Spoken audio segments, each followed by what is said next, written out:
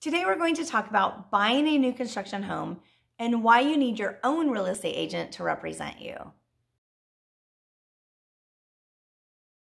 If you don't know me yet, my name is Karen Jackson. I'm a residential real estate agent with John L. Scott in Renton, Washington and the surrounding areas.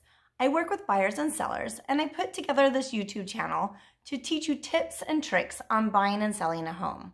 If you've not yet subscribed to my channel, please go and do that right away and hit that little bell for notifications. That way you'll be notified of any upcoming videos.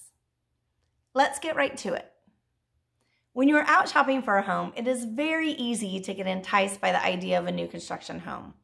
Having a brand new home can be very desirable. Everything is all shiny and new and move-in ready, and you won't have to think about repairs for years.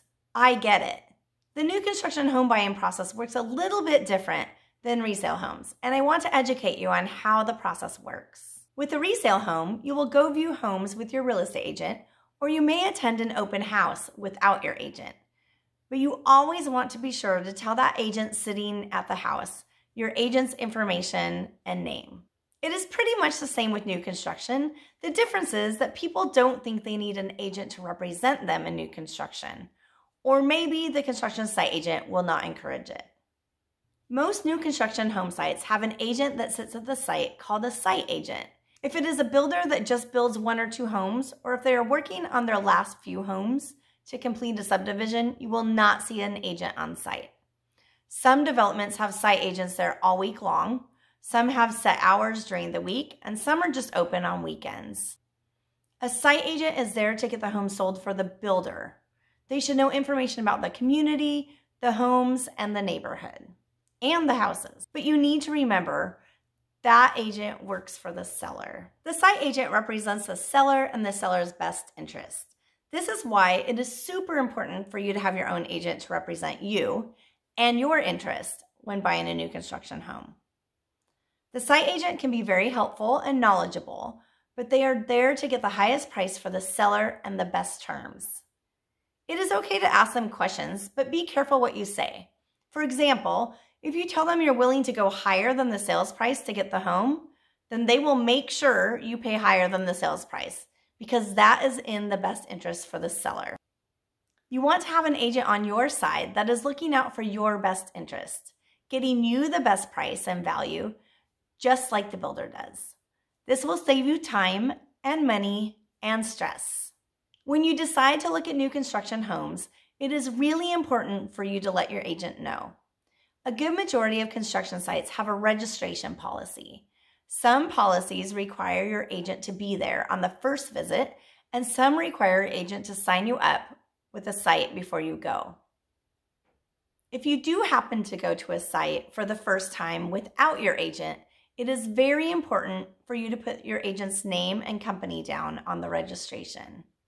Some builders have a policy where if this is not done ahead of your visit, then they will not compensate your agent.